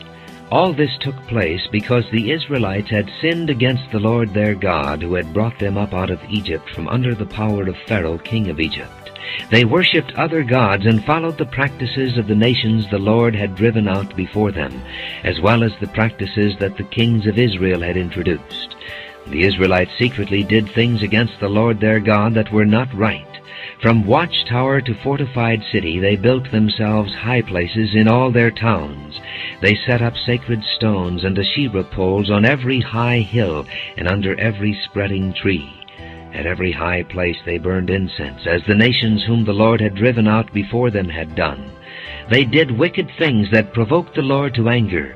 They worshipped idols, though the Lord had said, "You shall not do this." The Lord warned Israel and Judah through all his prophets and seers, "Turn from your evil ways. Observe my commands and decrees in accordance with the entire law that I commanded your fathers to obey, and that I delivered to you through my servants the prophets." But they would not listen, and were as stiff-necked as their fathers, who did not trust in the Lord their God. They rejected his decrees and the covenant he had made with their fathers and the warnings he had given them. They followed worthless idols and themselves became worthless. They imitated the nations around them, although the Lord had ordered them, "Do not do as they do," and they did the things the Lord had forbidden them to do. They forsook all the commands of the Lord their God, and made for themselves 2 idols cast in the shape of calves, and an Asherah pole. They bowed down to all the starry hosts, and they worshipped Baal. They sacrificed their sons and daughters in the fire. They practiced divination and sorcery, and sold themselves to do evil in the eyes of the Lord, provoking him to anger. So the Lord was very angry with Israel, and removed them from his presence. Only the tribe of Judah was left, and even Judah did not keep the commands of the Lord their God. They followed the practices Israel had introduced. Therefore the Lord rejected all the people of Israel. He afflicted them and gave them into the hands of plunderers until he thrust them from his presence. When he tore Israel away from the house of David, they made Jeroboam son of Nebat their king. Jeroboam enticed Israel away from following the Lord and caused them to commit a great sin. The Israelites persisted in all the sins of Jeroboam and did not turn away from them until the Lord removed them from his presence, as he had warned through all his servants the prophets. So the people of Israel were taken from their homeland into exile in Assyria, and they are still there. The king of Assyria brought people from Babylon, Cutha, Ava, Hamath, and Sepharvaim, and settled them in the towns of Samaria to replace the Israelites. They took over Samaria and lived in its towns. When they first lived there, they did not worship the Lord, so he sent lions among them, and they killed some of the people. It was reported to the king of Assyria, "The people you deported and resettled in the towns of Samaria do not know what the God of that country requires. He has sent lions among them, which are killing them off, because the people do not know what he requires."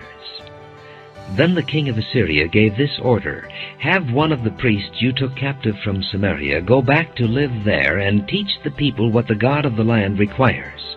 So one of the priests who had been exiled from Samaria came to live in Bethel and taught them how to worship the Lord.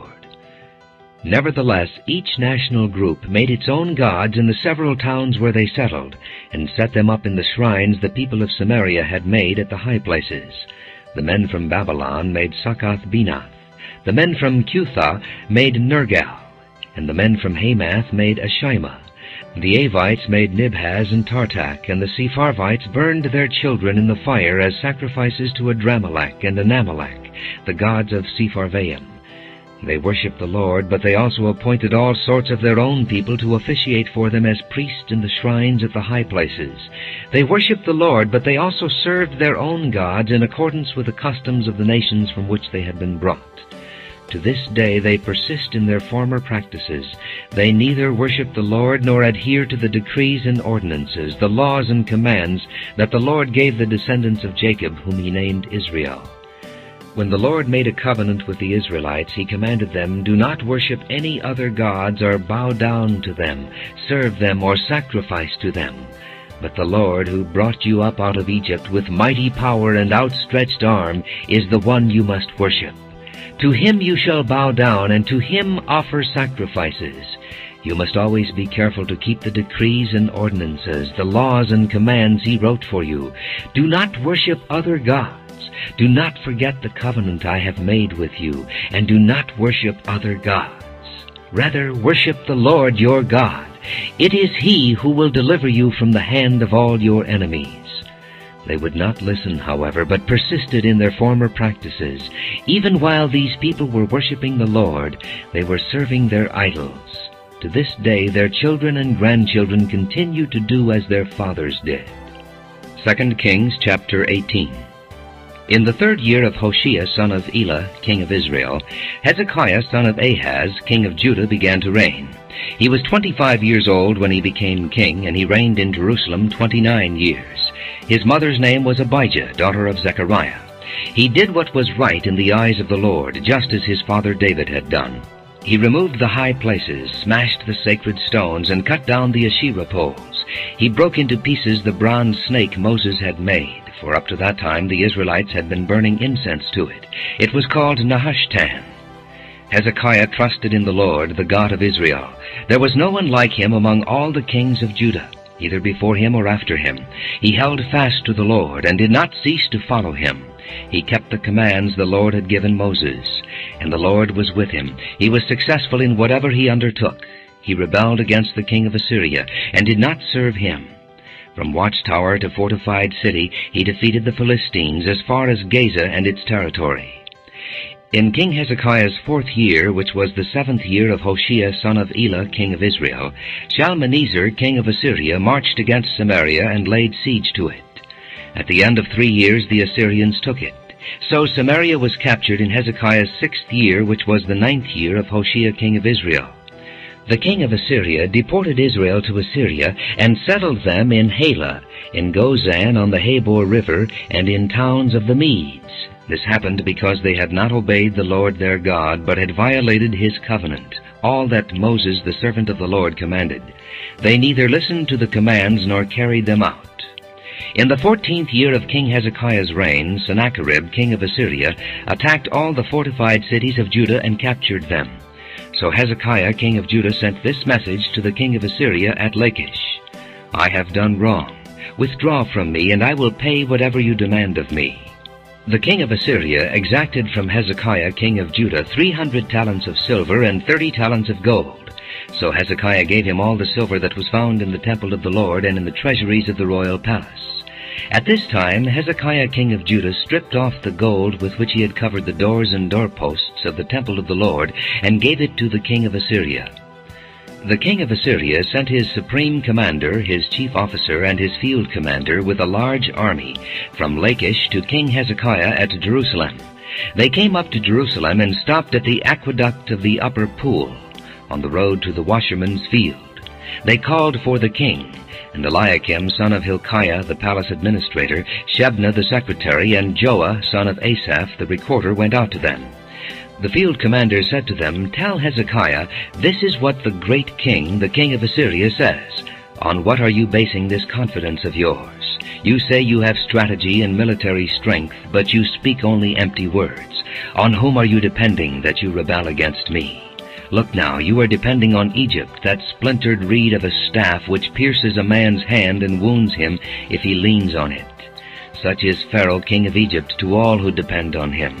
And if you say to me, We are depending on the Lord our God, isn't he the one whose high places and altars Hezekiah removed, saying to Judah and Jerusalem, You must worship before this altar in Jerusalem? Come now, make a bargain with my master, the king of Assyria. I will give you 2,000 horses, if you can put riders on them. How can you repulse one officer of the least of my master's officials, even though you are depending on Egypt for chariots and horsemen? Furthermore, have I come to attack and destroy this place without word from the Lord? The Lord himself told me to march against this country and destroy it. Then Eliakim, son of Hilkiah, and Shebna, and Joah, said to the field commander, Please speak to your servants in Aramaic, since we understand it. Don't speak to us in Hebrew in the hearing of the people on the wall. But the commander replied, Was it only to your master and you that my master sent me to say these things, and not to the men sitting on the wall, who, like you, will have to eat their own filth and drink their own urine?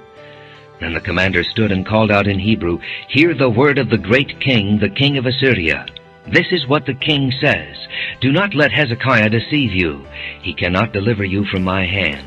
Do not let Hezekiah persuade you to trust in the Lord when he says, The Lord will surely deliver us. This city will not be given into the hand of the king of Assyria. Do not listen to Hezekiah. This is what the king of Assyria says. Make peace with me and come out to me. Then every one of you will eat from his own vine and fig tree, and drink water from his own cistern, until I come and take you to a land like your own, a land of grain and new wine, a land of bread and vineyards, a land of olive trees and honey. Choose life and not death. Do not listen to Hezekiah, for he is misleading you when he says the Lord will deliver us. Has the God of any nation ever delivered his land from the hand of the king of Assyria? Where are the gods of Hamath and Arpad? Where are the gods of Sepharvaim, Hena, and Ivah? Have they rescued Samaria from my hand? Who of all the gods of these countries has been able to save his land from me? How then can the Lord deliver Jerusalem from my hand? But the people remained silent and said nothing in reply, because the king had commanded, "Do not answer him." Then Eliakim, son of Hilkiah, the palace administrator, Shebna the secretary, and Joah, son of Asaph the recorder, went to Hezekiah with their clothes torn, and told him what the field commander had said. 2 Kings chapter 19. When King Hezekiah heard this, he tore his clothes and put on sackcloth and went into the temple of the Lord. He sent Eliakim the palace administrator, Shebna the secretary, and the leading priests, all wearing sackcloth, to the prophet Isaiah son of Amoz. They told him, "This is what Hezekiah says. This day is a day of distress and rebuke and disgrace, as when children come to the point of birth and there is no strength to deliver them. It may be that the Lord your God will hear all the words of the field commander, whom his master the king of Assyria has sent to ridicule the living God, and that he will rebuke him for the words the Lord your God has heard. Therefore pray for the remnant that still survives." When King Hezekiah's officials came to Isaiah, Isaiah said to them, "Tell your master, this is what the Lord says.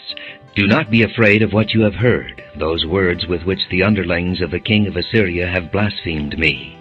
Listen, I am going to put such a spirit in him that when he hears a certain report, he will return to his own country, and there I will have him cut down with the sword." When the field commander heard that the king of Assyria had left Lachish, he withdrew and found the king fighting against Libnah. Now Sennacherib received a report that Tirhakah, the Cushite king of Egypt, was marching out to fight against him. So he again sent messengers to Hezekiah with this word, "Say to Hezekiah king of Judah, do not let the God you depend on deceive you when he says Jerusalem will not be handed over to the king of Assyria. Surely you have heard what the kings of Assyria have done to all the countries, destroying them completely. And will you be delivered? Did the gods of the nations that were destroyed by my forefathers deliver them? The gods of Gozan, Haran, Rezeph, and the people of Eden who were in Telassar? Where is the king of Hamath, the king of Arpad, the king of the city of Sepharvaim, or of Hena, or Ivah?" Hezekiah received the letter from the messengers and read it.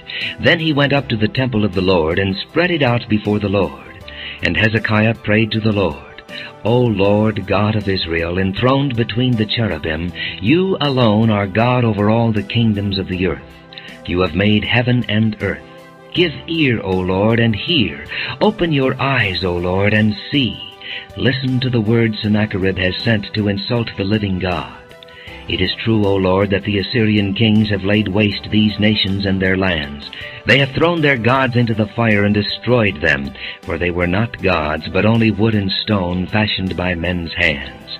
Now, O Lord our God, deliver us from his hand, so that all kingdoms on earth may know that you alone, O Lord, are God." Then Isaiah son of Amoz sent a message to Hezekiah. "This is what the Lord, the God of Israel, says. I have heard your prayer concerning Sennacherib, king of Assyria.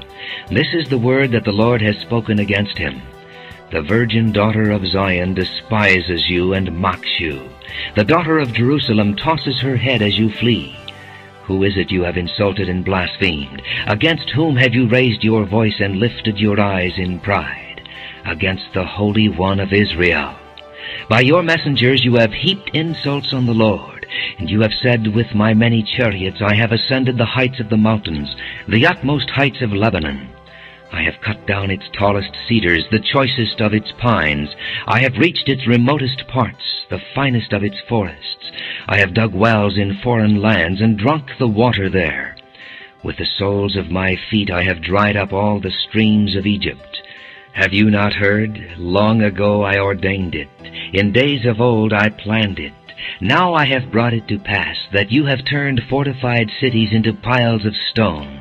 Their people, drained of power, are dismayed and put to shame. They are like plants in the field, like tender green shoots, like grass sprouting on the roof, scorched before it grows up. But I know where you stay and when you come and go, and how you rage against me. Because you rage against me, and your insolence has reached my ears, I will put my hook in your nose and my bit in your mouth, and I will make you return by the way you came. This will be the sign for you, O Hezekiah. This year you will eat what grows by itself, and the second year what springs from that. But in the third year sow and reap, plant vineyards and eat their fruit. Once more a remnant of the house of Judah will take root below and bear fruit above. For out of Jerusalem will come a remnant, and out of Mount Zion a band of survivors. The zeal of the Lord Almighty will accomplish this. Therefore this is what the Lord says concerning the king of Assyria. He will not enter this city, or shoot an arrow here. He will not come before it with shield, or build a siege ramp against it. By the way that he came he will return. He will not enter this city, declares the Lord. I will defend this city and save it for my sake, and for the sake of David my servant. That night the angel of the Lord went out and put to death 185,000 men in the Assyrian camp. When the people got up the next morning, there were all the dead bodies. So Sennacherib, king of Assyria, broke camp and withdrew. He returned to Nineveh and stayed there. One day, while he was worshipping in the temple of his god Nisroch, his sons Adramelech and Sharezer cut him down with the sword, and they escaped to the land of Ararat. And Esarhaddon, his son, succeeded him as king. 2 Kings chapter 20. In those days Hezekiah became ill and was at the point of death. The prophet Isaiah son of Amoz went to him and said, "This is what the Lord says, Put your house in order, because you are going to die. You will not recover." Hezekiah turned his face to the wall and prayed to the Lord. "Remember, O Lord, how I have walked before you faithfully and with wholehearted devotion, and have done what is good in your eyes." And Hezekiah wept bitterly. Before Isaiah had left the middle court, the word of the Lord came to him. "Go back and tell Hezekiah, the leader of my people, this is what the Lord, the God of your father David, says. I have heard your prayer and seen your tears. I will heal you. On the 3rd day from now you will go up to the temple of the Lord. I will add 15 years to your life, and I will deliver you and this city from the hand of the king of Assyria. I will defend this city for my sake and for the sake of my servant David." Then Isaiah said, "Prepare a poultice of figs." They did so and applied it to the boil, and he recovered. Hezekiah had asked Isaiah, "What will be the sign that the Lord will heal me, and that I will go up to the temple of the Lord on the 3rd day from now?" Isaiah answered, "This is the Lord's sign to you, that the Lord will do what he has promised. Shall the shadow go forward 10 steps, or shall it go back 10 steps? It is a simple matter for the shadow to go forward 10 steps, said Hezekiah. Rather have it go back 10 steps. Then the prophet Isaiah called upon the Lord, and the Lord made the shadow go back the 10 steps it had gone down on the stairway of Ahaz. At that time Merodach-Baladan, son of Baladan, king of Babylon, sent Hezekiah letters and a gift, because he had heard of Hezekiah's illness. Hezekiah received the messengers and showed them all that was in his storehouses, the silver, the gold, the spices, and the fine oil, his armory, and everything found among his treasures. There was nothing in his palace or in all his kingdom that Hezekiah did not show them. Then Isaiah the prophet went to King Hezekiah and asked, "What did those men say, and where did they come from?" "From a distant land," Hezekiah replied. "They came from Babylon." The prophet asked, "What did they see in your palace?" "They saw everything in my palace," Hezekiah said. "There is nothing among my treasures that I did not show them." Then Isaiah said to Hezekiah, "Hear the word of the Lord. The time will surely come when everything in your palace and all that your fathers have stored up until this day will be carried off to Babylon. Nothing will be left, says the Lord, and some of your descendants, your own flesh and blood that will be born to you, will be taken away, and they will become eunuchs in the palace of the king of Babylon." "The word of the Lord you have spoken is good," Hezekiah replied, for he thought, "Will there not be peace and security in my lifetime?" As for the other events of Hezekiah's reign, all his achievements and how he made the pool and the tunnel by which he brought water into the city, are they not written in the book of the annals of the kings of Judah? Hezekiah rested with his fathers, and Manasseh his son succeeded him as king. 2 Kings chapter 21. Manasseh was 12 years old when he became king, and he reigned in Jerusalem 55 years. His mother's name was Hephzibah. He did evil in the eyes of the Lord, following the detestable practices of the nations the Lord had driven out before the Israelites. He rebuilt the high places his father Hezekiah had destroyed. He also erected altars to Baal, and made an Asherah pole, as Ahab king of Israel had done. He bowed down to all the starry hosts and worshipped them. He built altars in the temple of the Lord, of which the Lord had said, "In Jerusalem I will put my name." In both courts of the temple of the Lord he built altars to all the starry hosts. He sacrificed his own son in the fire, practiced sorcery and divination, and consulted mediums and spiritists. He did much evil in the eyes of the Lord, provoking him to anger. He took the carved Asherah pole he had made, and put it in the temple, of which the Lord had said to David and to his son Solomon, "In this temple and in Jerusalem, which I have chosen out of all the tribes of Israel, I will put my name forever. I will not again make the feet of the Israelites wander from the land I gave their forefathers, if only they will be careful to do everything I commanded them, and will keep the whole law that my servant Moses gave them." But the people did not listen. Manasseh led them astray, so that they did more evil than the nations the Lord had destroyed before the Israelites.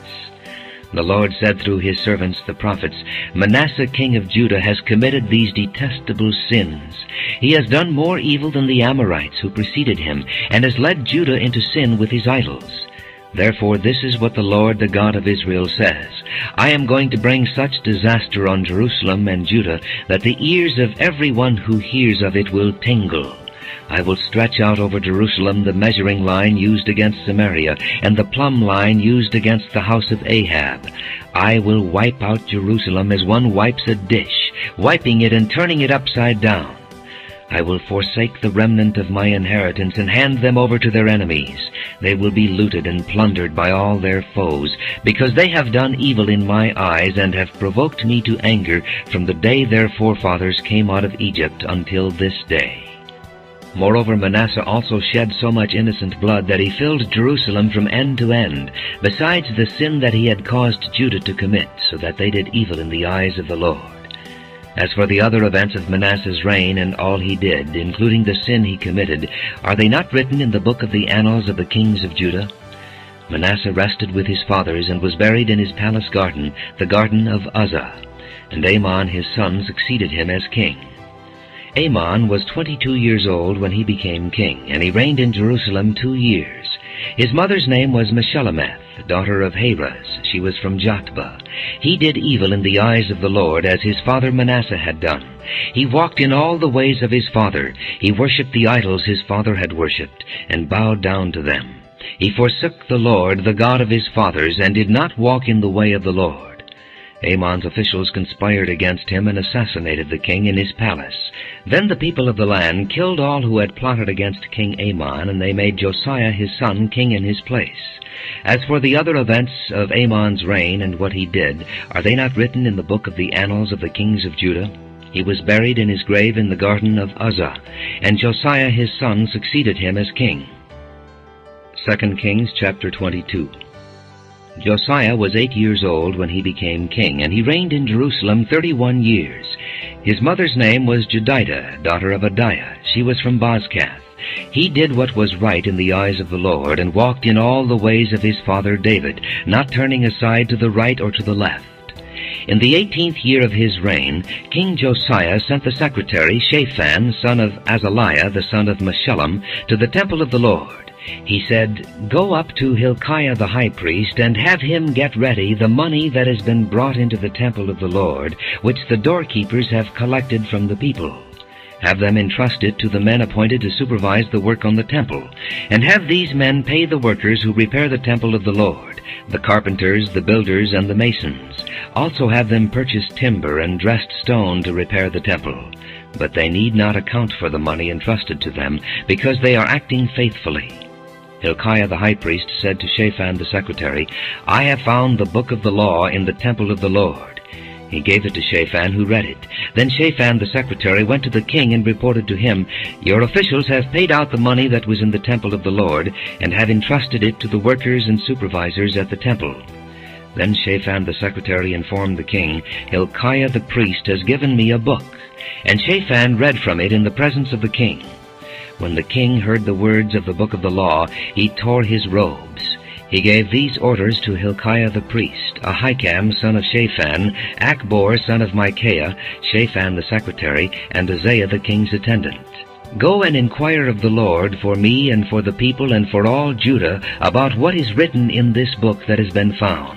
Great is the Lord's anger that burns against us, because our fathers have not obeyed the words of this book.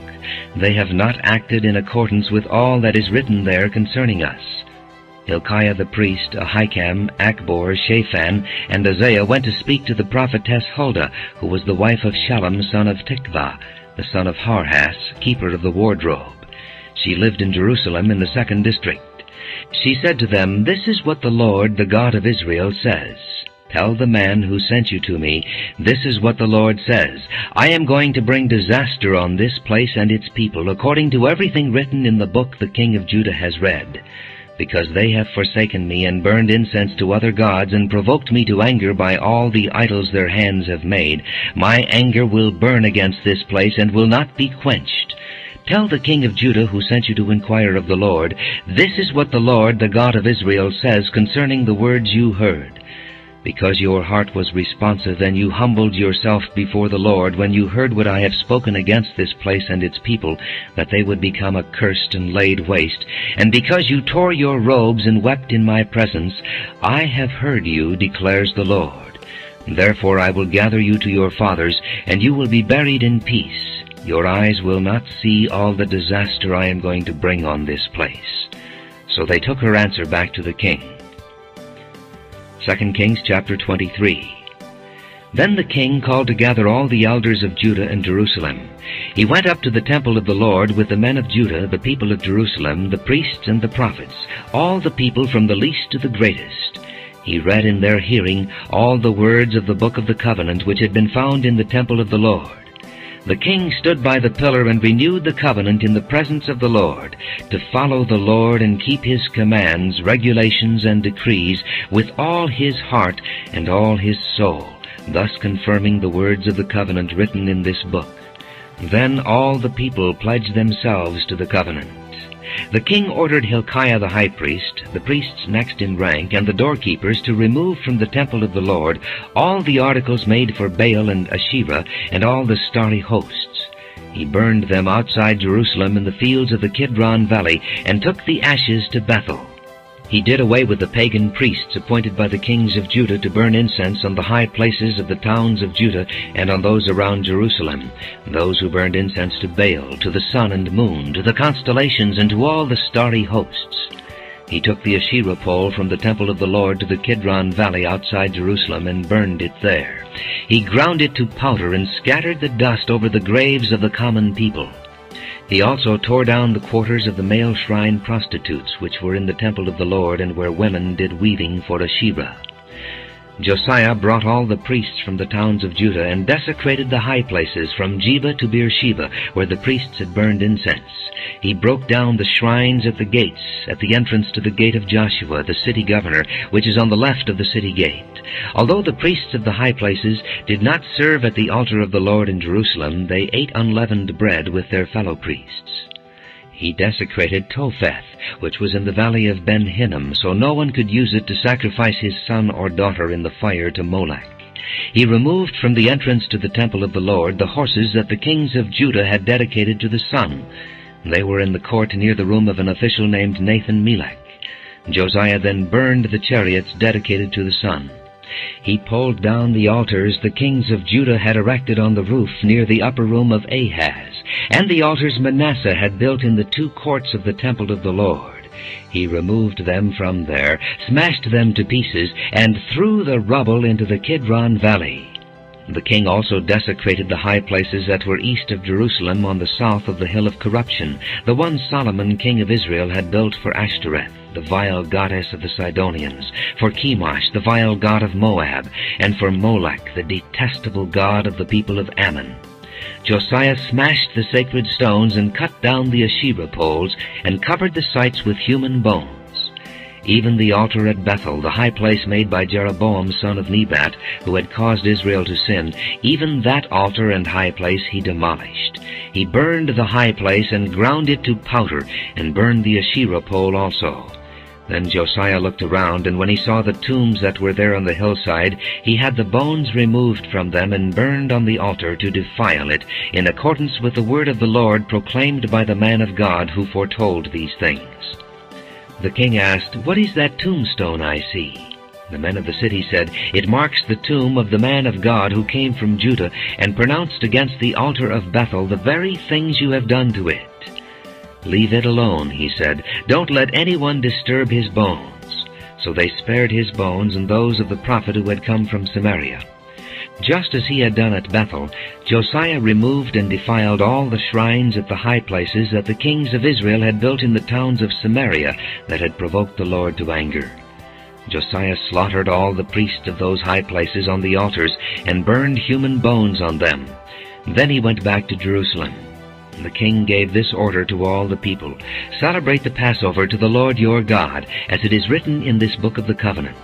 Not since the days of the judges who led Israel, nor throughout the days of the kings of Israel and the kings of Judah, had any such Passover been observed. But in the 18th year of King Josiah, this Passover was celebrated to the Lord in Jerusalem." Furthermore, Josiah got rid of the mediums and spiritists, the household gods, the idols, and all the other detestable things seen in Judah and Jerusalem. This he did to fulfill the requirements of the law written in the book that Hilkiah the priest had discovered in the temple of the Lord. Neither before nor after Josiah was there a king like him who turned to the Lord as he did, with all his heart, and with all his soul, and with all his strength, in accordance with all the law of Moses. Nevertheless, the Lord did not turn away from the heat of his fierce anger, which burned against Judah because of all that Manasseh had done to provoke him to anger. So the Lord said, "I will remove Judah also from my presence, as I removed Israel, and I will reject Jerusalem, the city I chose, and this temple about which I said, 'There shall my name be.'" As for the other events of Josiah's reign and all he did, are they not written in the book of the annals of the kings of Judah? While Josiah was king, Pharaoh Necho, king of Egypt, went up to the Euphrates River to help the king of Assyria. King Josiah marched out to meet him in battle, but Necho faced him and killed him at Megiddo. Josiah's servants brought his body in a chariot from Megiddo to Jerusalem and buried him in his own tomb. And the people of the land took Jehoahaz, son of Josiah, and anointed him and made him king in place of his father. Jehoahaz was 23 years old when he became king, and he reigned in Jerusalem 3 months. His mother's name was Hamutal, daughter of Jeremiah. She was from Libnah. He did evil in the eyes of the Lord, just as his fathers had done.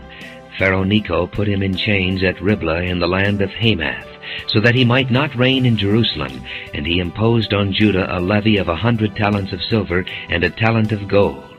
Pharaoh Necho made Eliakim, son of Josiah, king in place of his father Josiah, and changed Eliakim's name to Jehoiakim. But he took Jehoahaz and carried him off to Egypt, and there he died. Jehoiakim paid Pharaoh Necho the silver and gold he demanded.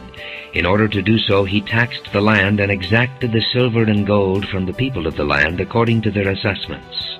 Jehoiakim was 25 years old when he became king, and he reigned in Jerusalem 11 years. His mother's name was Zebidah, daughter of Pedaiah. She was from Rumah. And he did evil in the eyes of the Lord, just as his fathers had done. 2 Kings chapter 24. During Jehoiakim's reign, Nebuchadnezzar, king of Babylon, invaded the land, and Jehoiakim became his vassal for 3 years. But then he changed his mind and rebelled against Nebuchadnezzar. The Lord sent Babylonian, Aramean, Moabite, and Amorite raiders against him. He sent them to destroy Judah in accordance with the word of the Lord proclaimed by his servants the prophets. Surely these things happened to Judah according to the Lord's command, in order to remove them from his presence because of the sins of Manasseh and all he had done, including the shedding of innocent blood. For he had filled Jerusalem with innocent blood, and the Lord was not willing to forgive. As for the other events of Jehoiakim's reign and all he did, are they not written in the book of the annals of the kings of Judah? Jehoiakim rested with his fathers, and Jehoiakim his son succeeded him as king. The king of Egypt did not march out from his own country again, because the king of Babylon had taken all his territory, from the Wadi of Egypt to the Euphrates River. Jehoiakim was 18 years old when he became king, and he reigned in Jerusalem 3 months. His mother's name was Nehushta, daughter of Elnathan. She was from Jerusalem. He did evil in the eyes of the Lord, just as his father had done. At that time the officers of Nebuchadnezzar, king of Babylon, advanced on Jerusalem and laid siege to it. And Nebuchadnezzar himself came up to the city while his officers were besieging it. Jehoiakim, king of Judah, his mother, his attendants, his nobles, and his officials all surrendered to him. In the 8th year of the reign of the king of Babylon, he took Jehoiakim prisoner. As the Lord had declared, Nebuchadnezzar removed all the treasures from the temple of the Lord and from the royal palace, and took away all the gold articles that Solomon king of Israel had made for the temple of the Lord. He carried into exile all Jerusalem, all the officers and fighting men, and all the craftsmen and artisans, a total of 10,000. Only the poorest people of the land were left. Nebuchadnezzar took Jehoiakim captive to Babylon. He also took from Jerusalem to Babylon the king's mother, his wives, his officials, and the leading men of the land. The king of Babylon also deported to Babylon the entire force of 7,000 fighting men, strong and fit for war, and 1,000 craftsmen and artisans. He made Mattaniah, Jehoiakim's uncle, king in his place, and changed his name to Zedekiah. Zedekiah was 21 years old when he became king, and he reigned in Jerusalem 11 years. His mother's name was Hamutal, daughter of Jeremiah. She was from Libnah. He did evil in the eyes of the Lord, just as Jehoiakim had done. It was because of the Lord's anger that all this happened to Jerusalem and Judah, and in the end he thrust them from his presence. Now Zedekiah rebelled against the king of Babylon. 2 Kings chapter 25. So in the 9th year of Zedekiah's reign, on the 10th day of the 10th month, Nebuchadnezzar, king of Babylon, marched against Jerusalem with his whole army. He encamped outside the city and built siege works all around it. The city was kept under siege until the 11th year of King Zedekiah. By the 9th day of the 4th month, the famine in the city had become so severe that there was no food for the people to eat. Then the city wall was broken through, and the whole army fled at night through the gate between the two walls near the king's garden, though the Babylonians were surrounding the city. They fled toward the Arabah, but the Babylonian army pursued the king and overtook him in the plains of Jericho. All his soldiers were separated from him and scattered, and he was captured. He was taken to the king of Babylon at Riblah, where sentence was pronounced on him. They killed the sons of Zedekiah before his eyes. Then they put out his eyes, bound him with bronze shackles, and took him to Babylon. On the 7th day of the 5th month, in the 19th year of Nebuchadnezzar king of Babylon, Nebuzaradan, commander of the imperial guard, and official of the king of Babylon, came to Jerusalem. He set fire to the temple of the Lord, the royal palace, and all the houses of Jerusalem. Every important building he burned down. The whole Babylonian army, under the commander of the imperial guard, broke down the walls around Jerusalem. Nebuzaradan, the commander of the guard, carried into exile the people who remained in the city, along with the rest of the populace and those who had gone over to the king of Babylon. But the commander left behind some of the poorest people of the land to work the vineyards and fields. The Babylonians broke up the bronze pillars, the movable stands, and the bronze sea that were at the temple of the Lord, and they carried the bronze to Babylon. They also took away the pots, shovels, wick trimmers, dishes, and all the bronze articles used in the temple service. The commander of the imperial guard took away the censers and sprinkling bowls, all that were made of pure gold or silver. The bronze from the 2 pillars, the sea, and the movable stands which Solomon had made for the temple of the Lord was more than could be weighed. Each pillar was 27 feet high. The bronze capital on top of one pillar was 4.5 feet high, and was decorated with a network and pomegranates of bronze all around. The other pillar with its network was similar. The commander of the guard took as prisoners Seraiah the chief priest, Zephaniah the priest next in rank, and the 3 doorkeepers. Of those still in the city, he took the officer in charge of the fighting men and 5 royal advisers. He also took the secretary, who was chief officer in charge of conscripting the people of the land, and 60 of his men who were found in the city.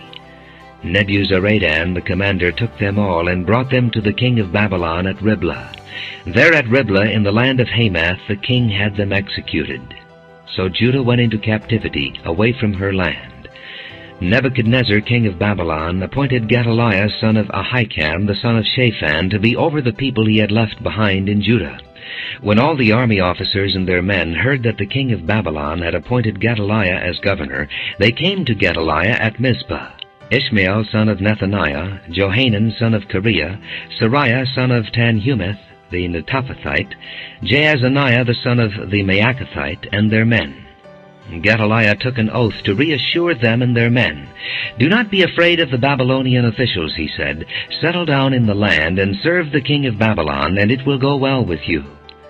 In the 7th month, however, Ishmael, son of Nethaniah, the son of Elishama, who was of royal blood, came with 10 men and assassinated Gedaliah, and also the men of Judah and the Babylonians who were with him at Mizpah. At this all the people from the least to the greatest, together with the army officers, fled to Egypt for fear of the Babylonians. In the 37th year of the exile of Jehoiakim king of Judah, in the year Evil-Merodach became king of Babylon, he released Jehoiakim from prison on the 27th day of the 12th month. He spoke kindly to him and gave him a seat of honor higher than those of the other kings who were with him in Babylon. So Jehoiakim put aside his prison clothes and for the rest of his life ate regularly at the king's table. Day by day the king gave Jehoiakim a regular allowance as long as he lived.